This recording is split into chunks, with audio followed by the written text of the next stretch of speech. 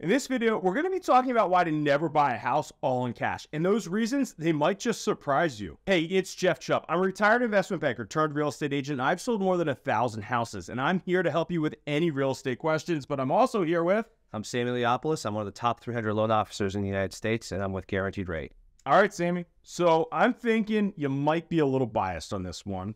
Yeah, I could say some of that, but let's stick with the facts and keep in mind that everybody's situation will be the same and call for some blanket advice. Fair enough. Okay. So the first one has to do with the tax benefits of getting a mortgage.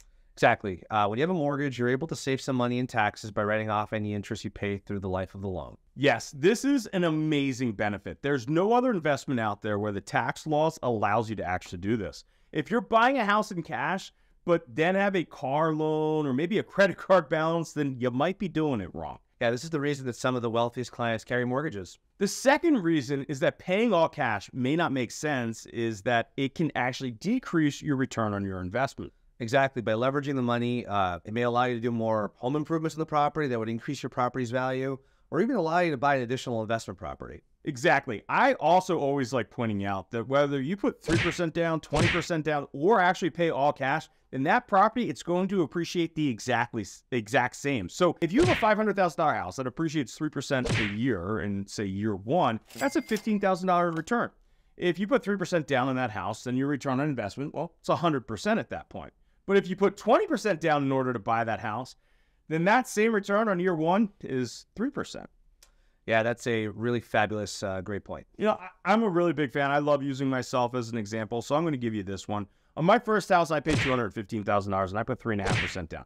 My cost to get into that house was $7,525. Today, that $215,000 house is worth $750,000. So that's a $535,000 return on my investment. This means that I have made a 71 times return on my investment in the last 15 years from that original $7,500 down payment. Well, the third reason not to buy all cash should be the opportunity cost of not being able to do home improvements and make additional investments in other areas. Exactly. I believe there's a saying, right? Don't put all of your eggs in one basket. I think that's how that one goes. Yeah, exactly. This allows you to diversify your investment portfolio.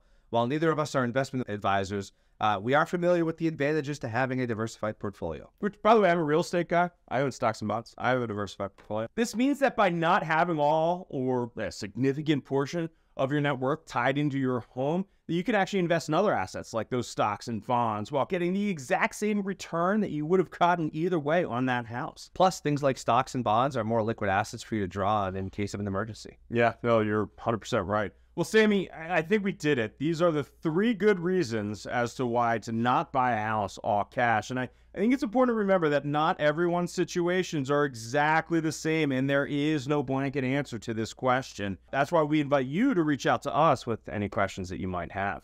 The big part is for you to know that we're always here for you. But if you're looking to buy or refinance a home, then Sammy, he can definitely help you out. He works for the #2 lender in the country and is one of their top 10 mortgage bankers. And if you're thinking about making a move, then be sure to reach out to this guy. He's one of the top agents in the States and will certainly take great care of you. All of our contact information, it's in the description below. You can also reach us by going to YouTubeRealEstateAgent.com, fill out a couple answers, there's a couple questions, and then we're going to reach out to you. So until next time.